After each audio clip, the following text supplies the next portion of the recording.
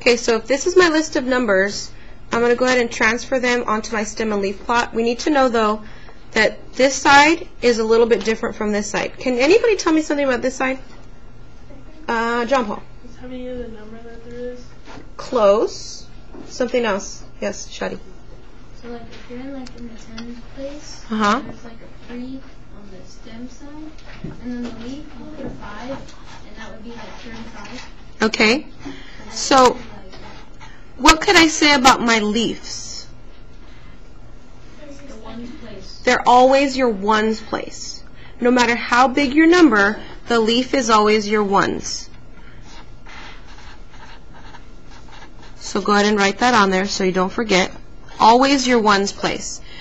So for a stem and leaf plot, I could put numbers in the thousands if I wanted to, but there's only going to be numbers in the ones written here. So for example, if I take my first number, is that my smallest? Nope, that's not my smallest. What's my smallest number in this list? 0. Okay, if I look at the number 0, how many numbers are in my tens place? 0. Okay, 0. And how many numbers are in my ones place? 0. So when I read this, this is the number 0. So there's 1 0. So I've used this one, yep. That means that there's nothing in my tens place, and there's also nothing in my ones. Now my next smallest number is what from my list? 1. For the number 1, how many numbers are in my tens place? 0. So I'm going to use this 0, and then how many in my ones place? 1. So I'd write it like this, with no commas. Yes, ma'am? Yeah, you don't have to. Okay, so I've used the 1, so I'm going to mark it off so I know I've already used it. My next smallest number would be what? 2. For the number 2, what's in my tens place? Nothing, or a 0, excuse me. And so I'm going to use this 0, and then what would I write here for my ones place? A 2.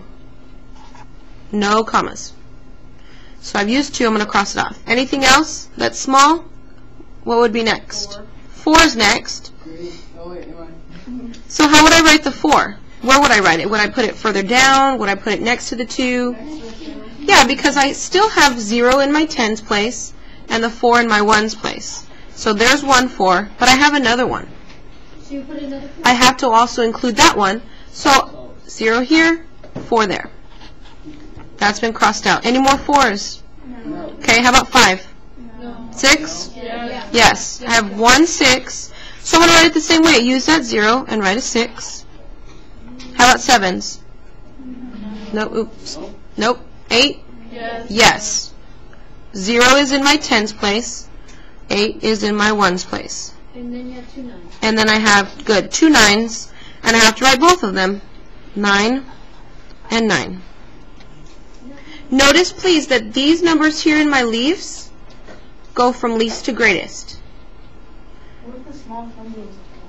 If the smallest number was a 4, then this 0, 1, and 2 would be gone. And I wouldn't have to worry about it at all. I would start with the 4. Anything below the lowest number? What do you mean? Like if the lowest number was 4? Uh-huh. No. So, yeah, you're only going to be putting the numbers that are from my data chart or my table or whatever as part of my stem and leaf plot. Now, let's go ahead and move on. After my ones, like after 9, what's the next number? 10. It would be 10. Do I have a 10 in my list? No. You have No. 12. Okay, I have a 12. So now, in my tens place, what number do I have? 1. So you put a That's my stem. Okay, all my tens, whether it be 10, 11, 12, 13, 14, 15, 16, 17, 18, 19, Oh, I see that. all of those will be in this area here. Okay, so you said I had a 12, so I have a 1 in the tens place and a 2 in the ones. Okay, I've used that one. What's next? Do I have 13? 17. Good, 17 is the next one. So again, what number do I have in my tens? 1. So a 7 would be a leaf. No spaces in between, because just because I don't have a 3 or 4 or 5 doesn't mean I have to leave a space. Okay, so this right here, this 1, this line, and that 2 represents 12. I would read it that way. And this 1 and 7, that would be a 17. So I've used 17. What's next? 18. So I'd put an 8. That 1 and this 8 represent 18. What's next? Another 18, this one down here. So I do the same thing. Again, no commas. What's next after 18? 32. Okay, so now, good. I can't skip from 1s to 10s and then to 30s. I've got to put a 2 here to represent 20s. Just like on my line plot, that gap needs to be seen. Okay? So do I have anything in the 20s? No. So I'm going to leave it blank.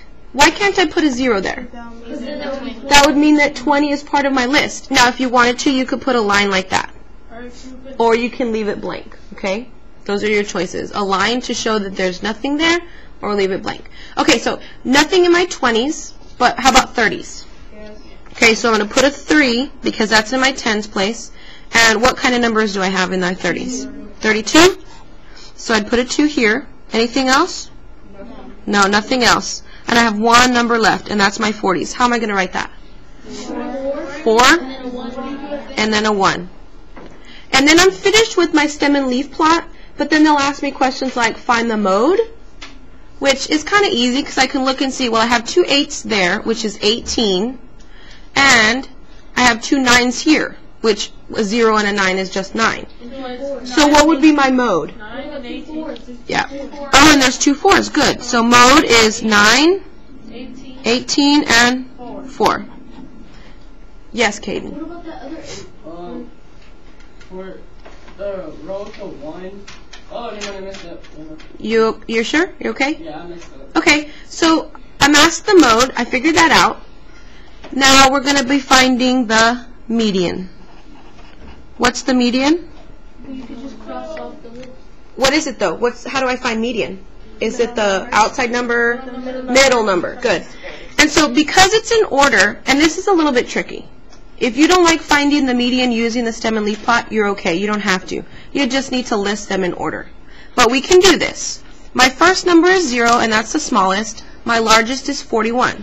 So I'm going to cover up the 1 and the 0. Then I'm going to move, again, taking the smallest number, 1, and then the next larger number, which is 32. Take that 2, and then I have to skip. Now, do I go to the 12 or do I go to the 18? 12. 18. 18 because it's the next biggest, okay? So then this 4, that 8. That 4, this 7, that 6, this 2. Now where do I go? You go to the 9. This guy needs to come over here. So that 9 and that 8, what's in the middle? 9. Okay? 9 is my median. Say that again. Oh, good. To find range, what do I do? Good. Subtract my largest and my smallest number. So my largest is 41, and my smallest? 0. So what's my range? 41. Good. Very nice.